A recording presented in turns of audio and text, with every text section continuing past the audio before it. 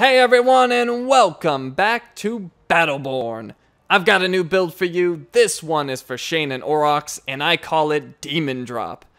Now, this guide is going to be a little bit different than other guides that I've made, because I find Shayne to be a very versatile character in terms of her Helix, and I like to make different choices on the Helix based on how a match is playing out, or the characters that I'm going against. So normally with a character, I'll have a set of Helix options that I pick that I find that it just outshines all the other options. But with Shayne, that's not really the case. I find that many different setups with her don't really outshine the others. They're all sort of on an equal playing field. So I like to set her up for the current situation however I think will work out best. So what I'm going to do is I'll show you all of the different Helix choices I may make and the reasons that I may make them.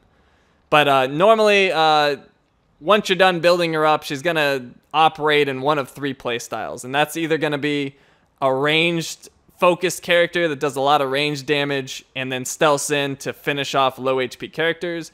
You can build her to be really tanky and go in and just sort of soak up damage and disrupt, just be mayhem on the other team. Or you can kind of build her in the typical DPS, like high damage character, just go in and get the kill or get someone to run away. So if this sounds like your type of character, your type of build, let's jump to the Helix and I'll show you how to set this up. Okay, so for level 1, we are going to go to the right with Welcome Committee. That's going to give us an overshield whenever we successfully use Fetch. Level 2, we are going to the left with Wait for the Drop. That's going to add a 3-second slow duration to anyone hit by our Stealth Strike. Alright, so for level 3, I can go with any of these three options. I like all of them. If you go to the left with Boomerang Bounce, that's going to turn you more into a range-focused character that goes in for the sort of assassin-like kills. If you go up the middle with the Power of 2, that's going to increase your melee attacks by 18% whenever your shield is active. That's going to make you more of a standard DPS high damage character. And if you go to the right with Hulk out with their Djinn out, that's going to increase your shield recharge per second, and that's going to make you more of a tanky character. Because later on in the Helix, whenever we use a skill, it's going to cause our shields to recharge. And with that super ridiculously high shield recharge rate, you're going to get your shields back super fast. Okay, so for level 4, I like 2 of these options. So if you want to go up the middle with We'll Take Everything, that's if you want to keep Fetch as a pool, which is really good when a match is sort of turning into a choke point battle. So both teams are kind of behind the choke point, just kind of taking shots at one another. And that can really disrupt everything. You can just grab a bunch of players and just suck them into something really nasty. So that's really good. For games that don't turn into choke point battles, I usually go to the right with Holding It Down, which is going to turn your Fetch into a 2-second stun rather than a pull. And I find the stun to be incredibly useful. So unless I'm in a choke point battle, I'm usually going to the right with the stun. Okay, so for level 5, we're going to the left with the Immortal Aegis. That makes it so whenever we use any skill, it causes our shields to recharge. And one thing that took me a little while to figure out, that shield recharge doesn't activate on shield stealth strike until you actually come out of stealth and do the strike. And then the shields will recharge. So if just activating the stealth isn't going to cause your shields to come back. Okay, level 6, we're going to the left with Sneaky and Resilient. That's going to give us 20% damage reduction when we're stealthed. Neither of these options is really good. If you really want to, you can go to the right with Shield Smasher. But I don't know why you'd really be fighting someone who has their shields up, or using Fetch on someone that has their shields up. You usually use it for someone trying to get away. Unless you kept it as a pool, and then I could see it being more useful, but take either of these really, but I always go to the left. Okay, so for level 7, I'd like to take 2 different options here. If I went with the bouncing boomerangs earlier in the Helix, I'll usually go with Boom Goes the Boomerang, which is going to increase my damage on the boomerang. Sometimes I'll take that damage increase anyway, but usually not unless I have the bouncing boomerangs. In all other situations, I like the bigger, badder Djinn on the right, which just is a straight 240 increase to your maximum shield strength.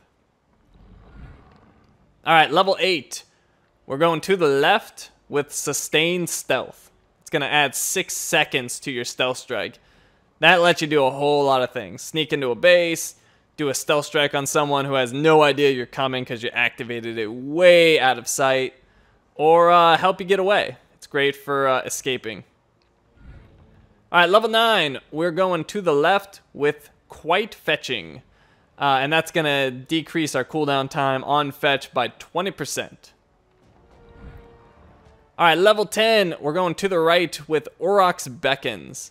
And that makes it so when Tag Team is activated, Aurox pulls people in and slows them. So before this, the ult, it has uses, but it's mostly just for area denial. Once you get level 10, it turns into a really nasty ability. Alright, so that's how I set up my Helix and the different choices I may make based on, you know, the match and the characters I'm going against. So let me show you my gear. This gear does not change. I like it in all situations. And this should be very familiar to you guys. It's my usual set. So I've got the Survivor's Regrowth Serum, 7 health regen per second, extra 4.2 if I live for 3 minutes. The Eviscerating Endoskeletal Graft for attack damage and attack speed. And the Vow of Zealous Fury from Rendain, attack speed, critical hit damage, and stacking attack speed whenever I use a skill. And let's see, what did I put that other set? I forgot to rename it for the different character. But this is the one I usually go with. It's the same one I use for Montana. So sorry, this setup here is what I use for Incursion and Meltdown. It's my expensive set.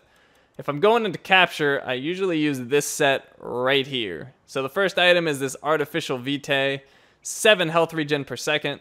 The second item is this Hurricane, which adds attack speed. And the third item is this Erratic Internal Capacitor, which adds 140 maximum shield strength at the cost of reduced reload speed, which doesn't affect Shayne. So this is just a free boost for no cost. So that's the items I like to go with, and those are the Helix choices that I make. So let's jump to some clips, and I'll explain to you how the level progression works with this build. Level 1, I am completely on assist duty and minion killing. Shayne's got a large shield, so she can definitely go in and take some hits, but she's almost impossible to miss because of how large Aurox is, and you don't really have any tricks yet. I almost always just stand back and throw out my boomerangs and mostly mind my own business. If someone on the other team gets themselves low, then I'll stealth strike over with a follow-up fetch to try and finish the job, but I'm mostly just trying to level up as quickly as possible. Level 2 snags you the slow on your stealth strike, and now you can put the hurt on people. You can either initiate with stealth strike to catch people off guard and put in a ton of damage while they try to figure out what's going on, or you can simply run up to them or flank them and save the stealth strike for when they try to run away. I usually like to initiate with stealth strike, and I save the fetch for when they try to run. Level 3 is going to depend on the option you took in your Helix. If you took bouncing boomerangs, then just settle in and enjoy your wave clearing and chipping away at enemy health. If they get low, then stealth in for the kill, but otherwise just stay back. If you took the increased melee damage when your shields are up, then start initiating players and racking up those kills. If you went with the increased shield recharge, then continue business as normal. You've still got some levels you need to gain before your playstyle changes. Level 4 is decision time again. You either boost your fetch to grab everything in its path, or you switch out the pool for a 2-second stun. If you stick with the pool, then just look for opportunities to drag people into stuff. Fellow teammate ultimates, Oscar Mike grenades, Thorn Blights, all of that stuff is good. Whatever bad stuff you can drag them into is perfect. You can just grab people to get them over to your side too. That's always good. If you went with the stun, then just use it like any other stun. Throw it out whenever you think it will be useful, such as stopping a runner, preventing a shield character from blocking, saving an ally, or just to cover and escape. Level 5 is a big level, especially if you went with the shield recharge at level 3. Every skill you use will begin recharging your shield, which is useful for any Shayne setup, but incredibly good with the super high shield recharge rate, and can turn you into a huge damage sponge if used well. In addition to your Helix, you pick up your ultimate. The ultimate is great to drop on sentries and Incursion or choke points on any mode. It's also incredibly useful when going against a melee character because you can drop the ult and force them to fight you in it and take a ton of damage, or force them away while you pelt them with boomerangs. Don't forget, it causes your shields to recharge too, so it's an extra skill to initiate the shields. The ult is also great when you're escaping to drop in front of you, forcing the chaser to back off or run through it. Level 6 is mostly irrelevant, but I suppose every little bit helps. You get the 20% damage reduction while you're cloaked by Stealth Strike, but chances are pretty good you're not taking any damage at all while you're cloaked. The only time this one comes in handy for me is when I'm using the cloak to escape, but the enemy has managed to track me while I'm cloaked. That damage reduction has probably saved me a few times, but it's very rarely useful. But hey, if it's gonna save me once out of every 20 games, I'll take it. Level 7 is either going to get you increased boomerang damage or increased maximum shields. If you've got the bouncing boomerangs with all of the attack speed from the gear up, then you can do some serious damage with those boomerangs, and the bouncing means you can kill people hiding behind walls by smacking a player or minion near them. It's gotta be infuriating whenever that happens. At the very least, the bouncing picks me up a crazy amount of assists, and sometimes it gets me a lot of kills. The shields are useful for any setup, so it should be pretty obvious why that's a huge boon, especially if you went with the increased shield recharge rate at level 3. If you can get your maximum shield all the way back up, that's fantastic. Level 8 increases your stealth duration by 6 seconds, which is a massive increase. You can basically stealth where you want now. You can sneak into the enemy's base and take out all of their buildables.